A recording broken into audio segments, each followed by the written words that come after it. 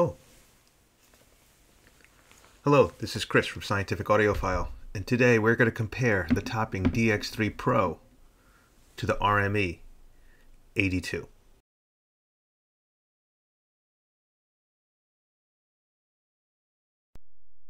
A quick look at the front of each of the units just to get a quick comparison of the way they look. This is just a quick look at the back of each. The big difference between the two is the balanced inputs available on the RME, which just aren't available for terms of space probably for the Topping.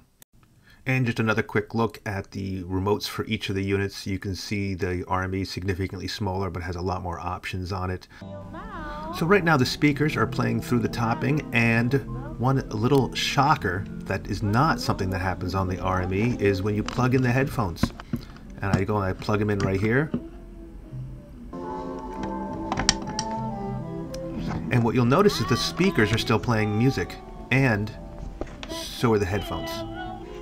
So the solution is using the remote control, where you literally have to push the button, and then you have to switch it back out to line out, because just unplugging the headphones does not bring the speakers back on. This is not how the RME operates, because the RME operates on a truly higher level than the Topping.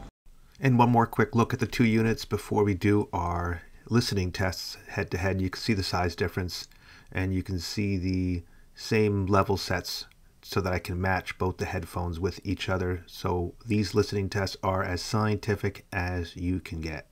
Throughout all my listening tests, I had to take out the adapter so that I could plug the other headphones into the DX3's little IEM input. So it should be quite clear that pure design of the two units, the RME far outshines the Topping. It's a better design, better thought out. It also costs significantly more money.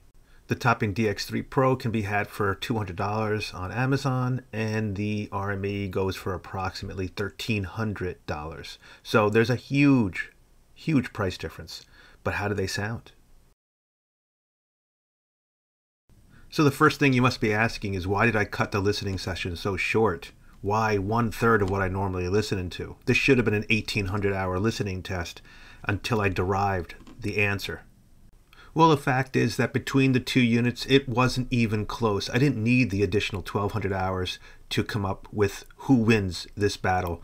And the answer is right here in the ratings.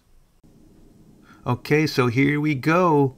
The RME is going to get the Riesling, yes, meaning the Topping is a Pinot Grigio. Well, there you have it. I hate to come down so hard on one and so fantastic on the other, but that's the reality. Thank you so much for watching the Scientific Audiophile, and don't forget to subscribe to get to our next video.